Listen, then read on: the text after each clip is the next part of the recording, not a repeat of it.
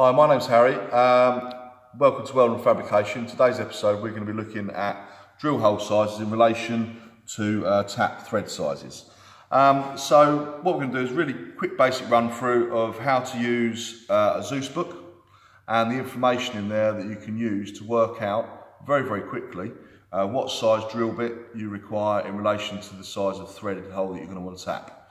So what I have done is a basic enlarged version of one I found on the internet, which shows a conversion chart on the back. So you can see there on the back of the booklet there's a conversion chart which gives you basic dimensions in terms of so for instance 1 inch is equal to 25.4 millimeters. So there's a lot of information there, just very quick information that you can pick up straight off the back of this book. This is the sort of thing that I've always had one right the way from as an apprentice. It was one of the first things I was told I had to buy. Really useful thing, and I've kept it. I mean, obviously not the same one, but I've certainly kept one in my pocket pretty much all the way through my working career. So what I want to look at specifically today, I said, was thread sizes. So if we look in the Zeus book, go the other way, we can see here we've got isometric coarse threads. So ISO is international standard for international organisation for standardisation, and this gives us a chart of information. So we're going to look more specifically at diameter, and we're going to be looking at tapping drill, and I'll just briefly touch on pitch as well in terms of what we're looking at. So on this blown up version of what we've got here, what you can see is the same chart again, slightly larger. And if we look, for instance, at a M8 or 8mm, all these measurements are in millimeters, then we can see, as we look across on this chart, we can see that little bit of information there tells us that if we look at our tapping drill, we need a 6.8 in terms of millimeter size drill bit to be able to tap and successfully have a thread for an M8 or 8mm. So what we've got here, you can see we've got a M8 tap. I don't know if you can see the writing on there.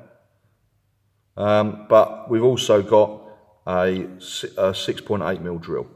So you would effectively use this drill first, drill your hole through, and then you would tap with your M8 tap after. One of the other things I just said in the booklet was about pitch. So you can see there on the actual pitch of the thread itself, the actual pitch, and it's set on this particular one for 8 is at 1.25 in terms of the pitch, and you can see there that pitch there with the bolt, you can always offer it up and check. You can actually get a thread gauge as well, just to check the pitch of your gauge of the actual bolt itself to work out what size tap you require. Again, exactly the same. So if we said for an M6, we've got an M6 tap. This is a second, and what that basically means is it's got a slight fluting on the front edge, on that leading edge. So if we had a first, that taper would be a lot steeper, and then with a second, it's not quite so steep. But just for tapping things like mild steel or aluminium, it's more than capable of tapping that straight with a second rather than needing to use a first. So again, that thread you can see there lines up nicely with the tap itself. And arguably, what size? If we look at that, we know that's an M6, which again it's written on the shank. What size drill bit do we need? So we can come back to the chart again and we can say, right, we've got an M6, so we can see a 6 over this side on the chart. We can look across, and where it says, or tapping drill, then we can look there and it says 5mm. So we know we need to put a 5mm hole in to be able to successfully tap with an M6. Okay? So there are lots of other bits of information that are useful in this book, and what I would say is I don't believe Zeus actually currently have an online, on the Play Store, like an app for your phone. So you can't get a conversion app made by Zeus in terms of the Zeus book. But however, you can, there's loads of other programs that you can download that can do conversions in terms of drill to tap sizes. And even with the basic stuff that I'll always keep in my toolbox, a rule that we're going to be using for basic measuring, on the back of that rule, you can see very clearly we've got this conversion. So 1 inch, 25.4, and so on in terms of our measurements going along. And as we come down, we've got down the bottom here, it says tap to drill sizes in millimeters.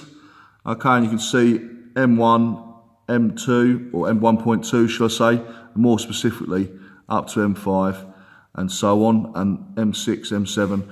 So then it gives you, next to it, M6, it says there 5mm. So you can see straight away there's a basic conversion just for drill bits on the back of a rule. In addition to that, you've got WW, which is Whitworth, and there's some conversions there in terms of Whitworth to equivalency in terms of millimetres, and what you might do a conversion on in terms of metric taps as well. Okay. Thank you very much for watching the video.